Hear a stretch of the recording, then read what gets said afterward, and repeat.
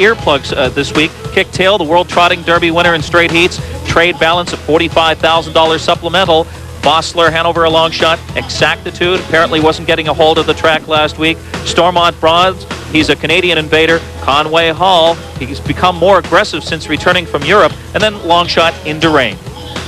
Well, Muscles Yankee won the Hambletonian this year, and we're taking a look at the odds for the 3-year-old colt in gelding trot, the entry of Silver Pine and Muscles Yankee for trainer Chuck Sylvester. They're 4-5. Trade Balance, the Kentucky Futurity winner, is 8-5, and Conway Hall, the horses pretty much they're the main contenders here, all getting some play. Conway Hall is at 9-2. And Trade Balance won one of the very first major events of the season, the Dexter Cup, for dash to that turn. So it doesn't really matter, Kenny, at this point. If you've got an outside post, you really got a shot to get a good spot. Once again, for the final time, up to Roger Houston. 3-year-old Trotters are in behind the gate. The gate swings down the chute, and here they come. They're up and trotting on the inside. It's Kicktail going for the lead with a lot of trot. Silver Pine on the outside, second. Conway Hall racing third. Trade Balance is off stride. Down the backside, Muscles Yankee gets away fourth. Bosler Hanover fifth, racing sixth. Exactitude racing seventh. Into Rain. Trade Balance back trotting and treading the field. Stormont Bronze opening quarter in 27-1. Up on the outside, Conway Hall to take the lead from Kicktail. Silver Pine racing third.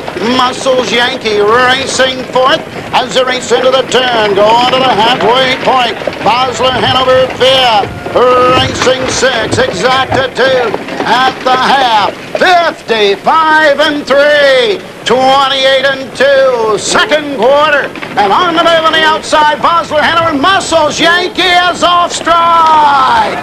Around the turn, it's Conway Hall with the lead. Now Muscles Yankee's moving on the outside. Now second and coming back. Racing third, Kicktail. Fourth on the outside. That's Exactitude. It's Conway Hall. Muscles Yankee closing on the outside with Kicktail.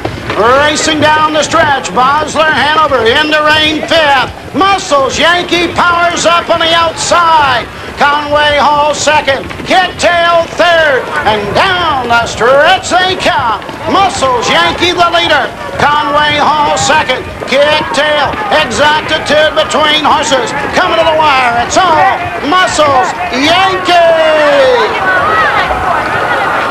1:53. So Muscles Yankee has done it. A couple of anxious moments there for driver John Campbell, as you heard announcer Roger Houston say that Muscles Yankee was briefly off stride, but Campbell gets them together, comes on to win it, and he looked very, very strong in 1:53. That is a new Breeders' Crown Stakes record. We'll take a look back as they're coming to the finish. Well, as we heard, Roger Houston said that he had made a bobble as John Campbell pulled him off the rail, but here he is in command. Conway Hall is a well-beaten second at this point. John Campbell looking around as Muscles Yankee gets a little leg weary, but that's understandable. His trainer, Chuck Sylvester, said he was back in Hambletonian form, and now he's the divisional champion. Colt Trot now official. Muscles Yankee the winner, overtaking Conway Hall coming down the lane. Exactitude finished third. There you see the exacta and trifecta payoffs in our final race.